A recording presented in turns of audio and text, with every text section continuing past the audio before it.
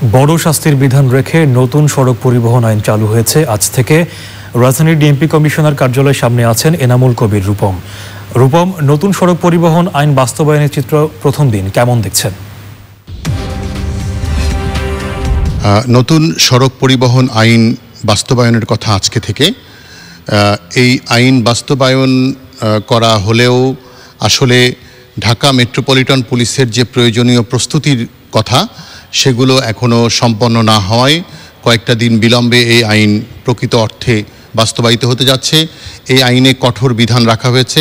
সর্বোচ্চ ৫ লক্ষ টাকা পর্যন্ত জরিমানা আছে কোনো কোনো অপরাধের ক্ষেত্রে। তো প্রক্রিয়াগত সমস্যার কারণে, প্রক্রিয়াগত প্রস্তুতির কারণে খানিকটা বিলম্ব হচ্ছে। আমার পাশে আছেন ঢাকা মেট্রোপলিটন পুলিশের এডিশনাল কমিশনার ট্রাফিক। আমি তার কাছ থেকে জানতে চাইব যে কি কারণে আজকে পুরোপুরি এই আইন বাস্তবায়নের ক্ষেত্রে আপনারা পদক্ষেপ নিতে পারছেন না। জি, আপনাকে ধন্যবাদ।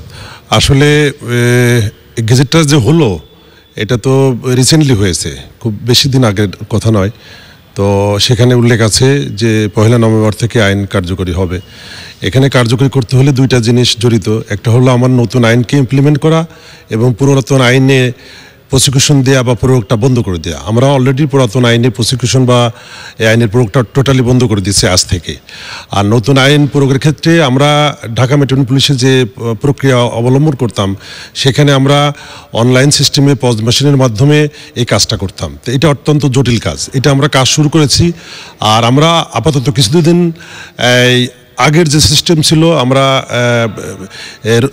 স্লিপ দিয়ে হাতে লিখে ম্যানুয়ালি যেটা করতাম সেই কাজটা 2-1 দিনের মধ্যে আমরা শুরু করব।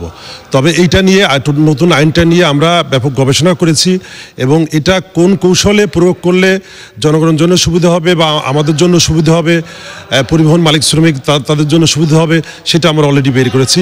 এবং আমরা আশা করি খুব 2-1 দিনের ভিতরেই মিডিয়ায় ব্যাপক প্রচারের মাধ্যমে এবং জনগণের মাঝে প্রচারের মাধ্যমে, সাথে সাথে পরিবহন মালিক শ্রমিক প্রচারের মাধ্যমে, এবং কালকে আমাদের ঢাকা মেট্রোপলিটন পুলিশের যে 800 প্রসিকিউটিং অফিসার আছে প্রত্যেকের ট্রেনিং হবে এই ব্যাপারে, আমাদের 4 ডিভিশনে আলাদা করে।